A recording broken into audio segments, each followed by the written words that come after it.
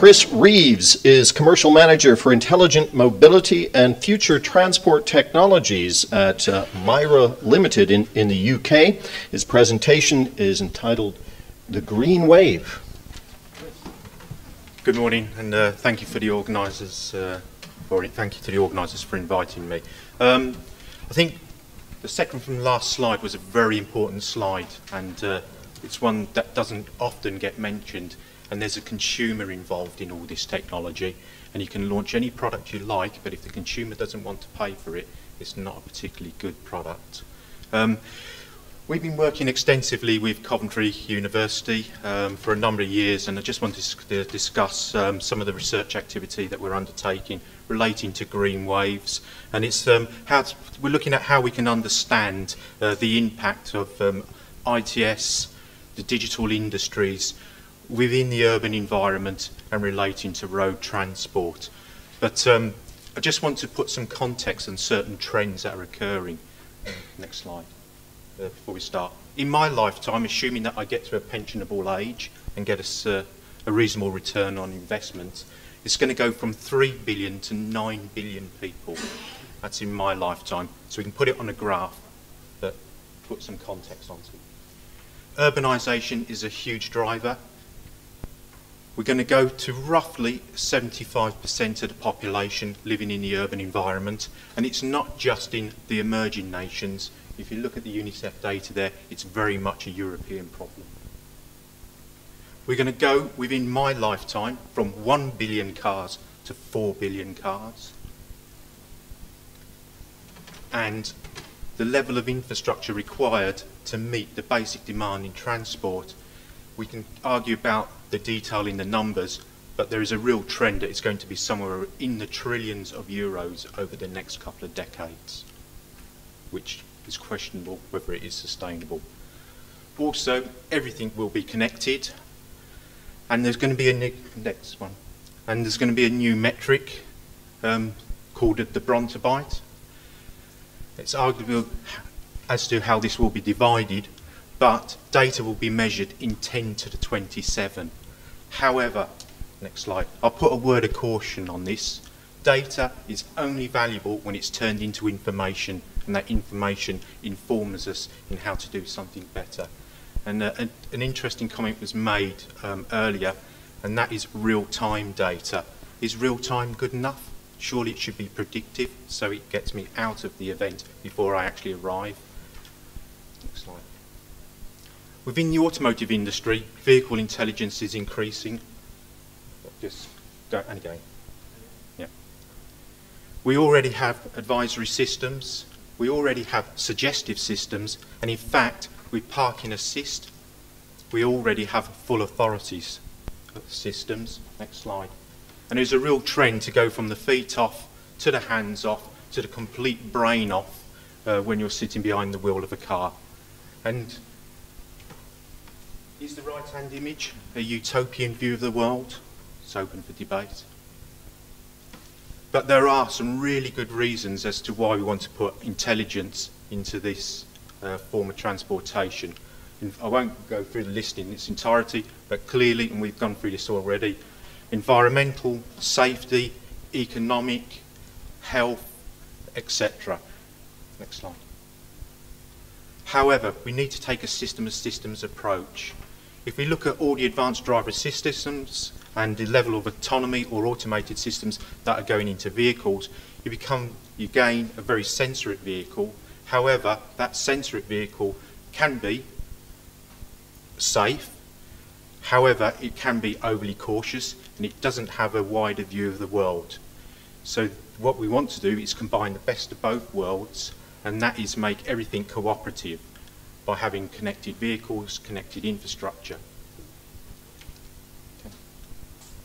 So we've been doing some research, and it's early stage research, looking at how we can assess the impact in the urban environment on traffic management control systems, where there's already extensive software available. There is a considerable level of hardware already out there relating to traffic signage, variable message signage, sensors, etc. and then looking at cloud computing platforms and how we can combine these, and then look at the advantages that both cloud computing can bring, but also the advantage of ICT on the urban environment. So some of the real advantages around cloud computing is it allows you to go to off-board control, and it allows you to have a distributed architecture, but it also enables you to have a service-orientated architecture. For me, we can debate the cloud for as long as we want, but for me, it is very much how you get a service-based implementation out there where there's a reward mechanism. So it gives us this scalability, it gets some of the processing out, but it also enables us from the right-hand diagram to pick up all the sensors that are out there, all the signage, all the comms, and also to interface between intelligence in the vehicles. And there is a lot of information out there, and our model currently incorporates some of that data that's available and some of the data that is coming, again, both from the sensors, through the radio communications that are coming into vehicles, information that's out there via the internet, social media, etc. And we're also taking into consideration the level of intelligence in the vehicle. We can take into account what we call dumb vehicles, vehicles that can platoon by understanding through adaptive cruise control what's happening with the vehicle in front, right the way through to a full cooperative platoon where you have communications daisy chaining down through that, fleet of vehicles. We can also include a range of intersection scenarios. Next slide. And then we can then model both on the micro, meso and the meso plus. So on the micro scale, we can look at the predictive event and the actual event, and then we can optimize the traffic through an individual intersection based on a level of intelligence in the vehicle, a level of intelligence in the infrastructure, or not, as the case may be. We can then look at the impact on adjacent intersections around that urban environment. And just to give an indication, this is a mixed fleet. The red ones are intelligent cars and the black ones are dumb cars. Next slide.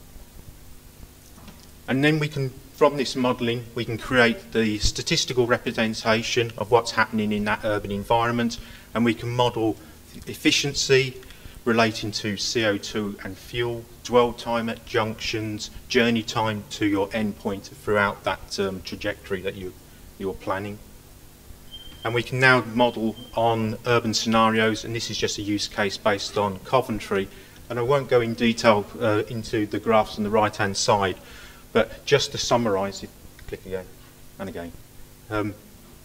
If you compare to the baseline scenarios, what we are actually seeing is something like a 10 to 20% reduction in average fuel consumption, a 10 to 40% reduction in average journey time. However, a real word of caution, it very much depends on the scenario, the speed of the vehicles, and in particular the level of penetration of intelligence that you have in the fleet of vehicles. So it is achievable. There are real societal benefits. However, there are still considerable challenges and risks associated with implementing this, and not least of all is the cost against demand type models.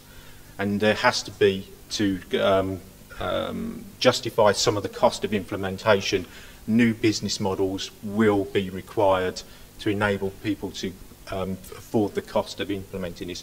There are also a whole host of consequences, both seen and unforeseen, relating to safety, the rollout of the infrastructure, how wide you'd have to put a mesh network to enable some of these technologies to work. There are also legislative issues, liability issues, depending on the level of control in the vehicle. Just as a final slide, I'd like to acknowledge some of my colleagues in this work, both from Coventry University and MIRA. Thank you.